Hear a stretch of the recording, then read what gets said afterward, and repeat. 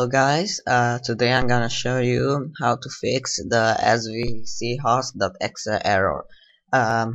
When this error usually occurs, you have some issues like sound disappears and I don't know, net failures, or svchost.exe uses a lot of CPU.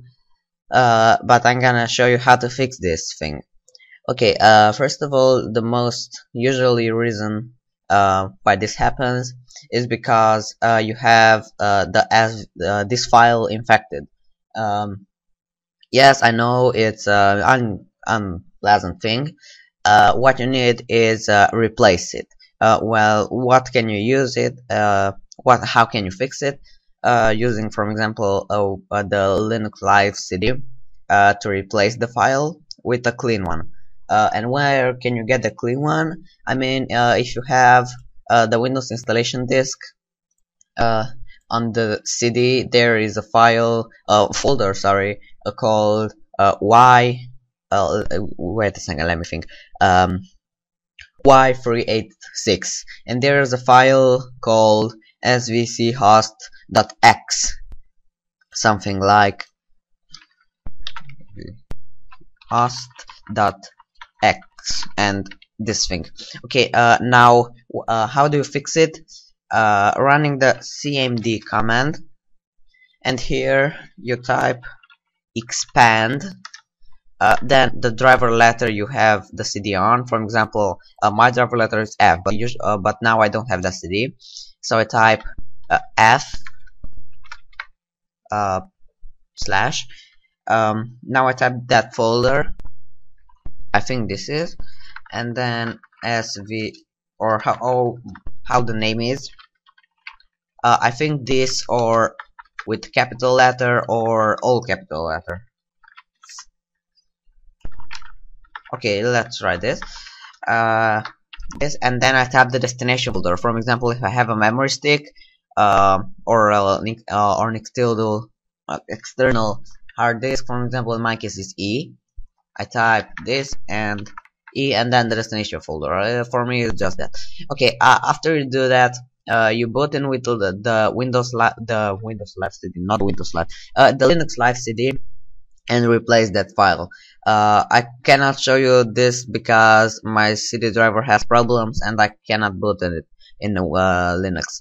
Okay, but after that, if you still encounter problems like I did, and for example only the apps you are running get sound, and for example if you click here, sorry, my computer is in Romania, but if you click here on audio properties, you will see here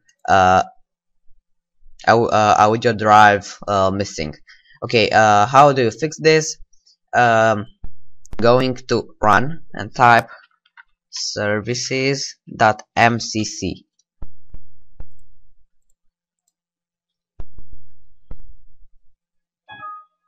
Okay, then you go here to standard, and you have here all the services your PC is running. Okay, and you search here for Windows Audio. See here, and when if you don't have sound like I do now, you come here to Windows Audio and click start. Okay, and now you should have sound. You go here to audio, and you see here Realtek high definition output. So this was it, guys. Thank you for watching, and hope this problem is solved. Oh, by the way, you can do this for all the services that are stopped. It has to be written here started.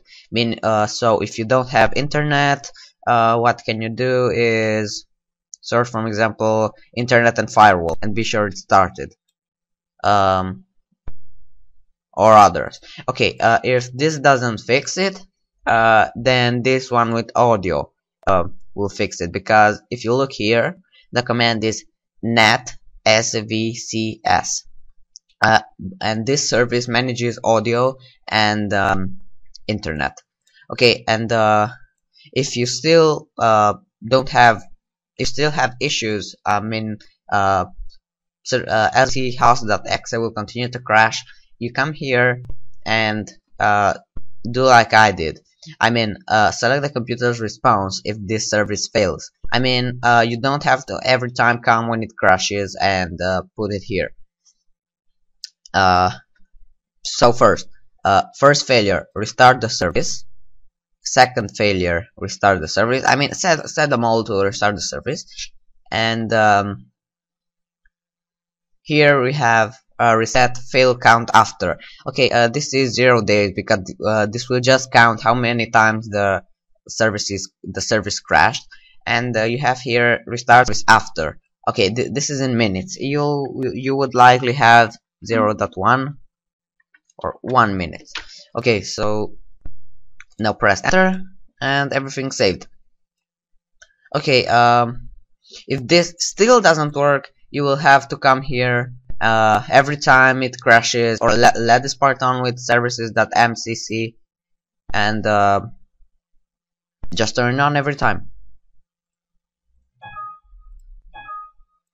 Okay, just a second. I want to look what this is. Okay, nothing. Okay, guys, thank you for watching. Subscribe and comment. Oh, and rate.